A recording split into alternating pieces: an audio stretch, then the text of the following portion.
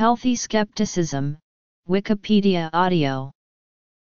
Healthy Skepticism Inc. is an international non-profit organization whose main aim is to improve health by reducing harm from misleading drug promotion.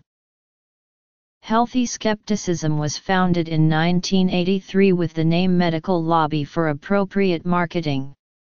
It was begun by an Australian medical student, Peter R. Mansfield, who had the idea for the organization during his final year elective in Bangladesh in 1982. MALAM initially focused on campaigning against questionable marketing practices in developing countries.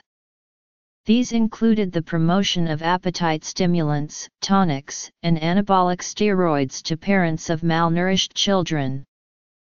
MALAM was modeled on Amnesty International and wrote open letters to the international headquarters of pharmaceutical companies questioning them about specific advertisements.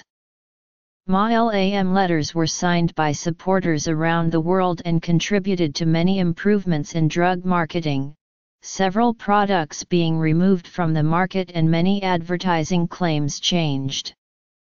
MALAM reported more than 450 alleged violations of the Voluntary Code of Conduct of the drug industry in 1987, and also questioned drug advertisements in Australia during 1993 to 1997 with funding from the Australian federal government.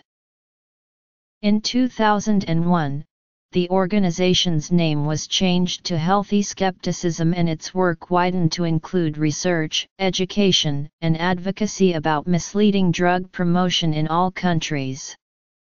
It has concentrated recently on raising awareness amongst health professionals of the influence that marketing techniques have on their decisions, and the psychological factors which make them vulnerable to that influence.